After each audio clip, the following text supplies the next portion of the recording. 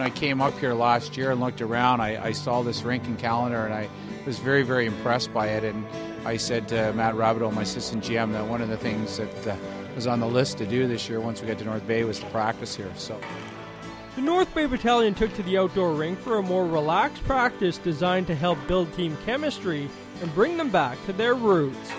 Anytime you take the guys out of their normal routine and for fun, it creates a real sense of bonding and allows the guys to build stronger.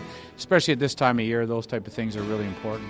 There's a lot of outdoor games now in the NHL and stuff like that, so it allows the kids to get back to the roots. And for a lot of the kids, that's where they started playing, on outdoor rinks. So it's great for them to get back out there in an organized setting and have some fun.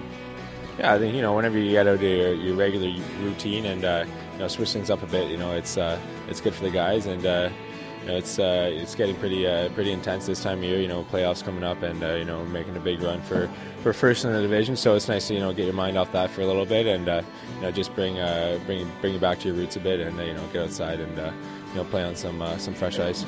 Yeah, definitely a reminder of when you were a kid. I remember as a kid, I used to go out in the ponds all the time.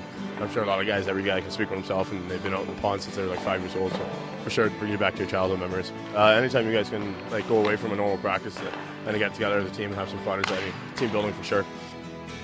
There's a different set of challenges when you take to the ice outdoors, but the Bill Barber Complex held its own and drew compliments from the battalion brass. The actual ice here was great. It was the ice was great, and you got to be a little bit more accurate on your shots because the screen doesn't go as high. So, other than that, hockey's hockey. It's a perfect day for it. A little snowfall, and the ice was actually really good for being outside. So it's fun to it brings you back to playing on backyard rinks and stuff like that. So I think all the guys had fun, and hopefully we can do it again sometime.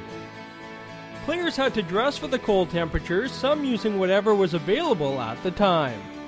I just threw on a couple layers here. I threw a Gatorade towel under my helmet to kind of protect the ears a bit. But once you get going and once you get skating, the legs warm up, and it's all right. I got the little skull cap going, so I'm okay. But the ears are definitely cold and the toes are frozen.